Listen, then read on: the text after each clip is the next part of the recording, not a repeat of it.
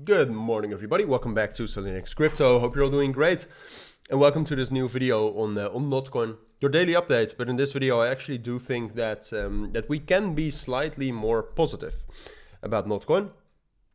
Because in general, yesterday, I was relatively bearish, all right? And we were talking about the potential bearish scenarios. And one of the main reasons for that was that even though the market was relatively strong yesterday when I made the video, that was different throughout the day yesterday. I don't think yesterday was a bullish day for the markets in general.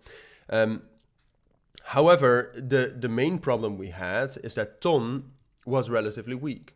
All right, TON had seen some significant bearish breakouts here, below 7.5, below $7, and then what we have so far, and that's also one of the key reasons why I'm actually slightly more optimistic on NOT.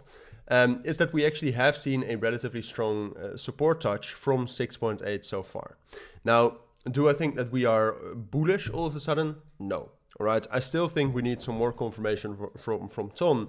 And I especially think we need more confirmation from NOT, because NOT itself has not really moved, right? I mean, we found support here at that level at 1.5 cents. That's a significant psychological, but also technical level. And then it's also supported by the 0.618 and the 200 EMA. So that's a strong level, right? But if it's such a strong level, which objectively it is, you would also expect some more bullish momentum from there. And we haven't seen that so far, right? So it's a bit harder to call not bullish, but I think due to the circumstances, I think we are relatively bullish. Or at least I think bullish momentum is more likely, because I also, apart from TON getting that strong bullish reaction, it's not bullish yet on the short term, but all right. I also do think that the markets got a nice touch today, and in general a good breakout. So that situation, that bullish momentum coming from both the market and TON, I think those are ideal circumstances for NOT to rally, but I don't see enough confirmation from NOT itself. What you see earlier this morning is that we did get some significant buys coming in here. You can see the open interest got some nice spikes, so that could be the start of something good. You can also see that the CVD here is dropping down while the price is holding up fairly well, and it's even making higher lows. That's a bullish reversal sign. So there are all these signs with the gain of momentum, with that divergence, and with the market right now. There are all these signs that NOT can perform well, but personally, I would still wait for a real confirmation, right? And a real confirmation for NOT right now would be a breakout right here above 1.7 and 1.75 cents. That's the most significant key level above us right now.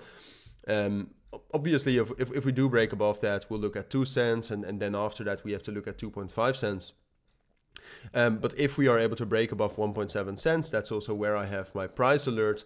Then I think that's enough confirmation, in addition to all the things we have talked about, to get bullish on NOT again. For now, I'm neutral. I'm just waiting for confirmation, because if for whatever reason, which if you look back at the last couple of weeks, is always a possibility.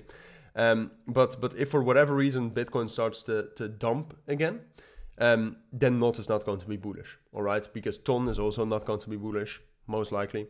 And then NOT is just going to fall down below 1.45 cents, major bearish breakout, and will drop down lower.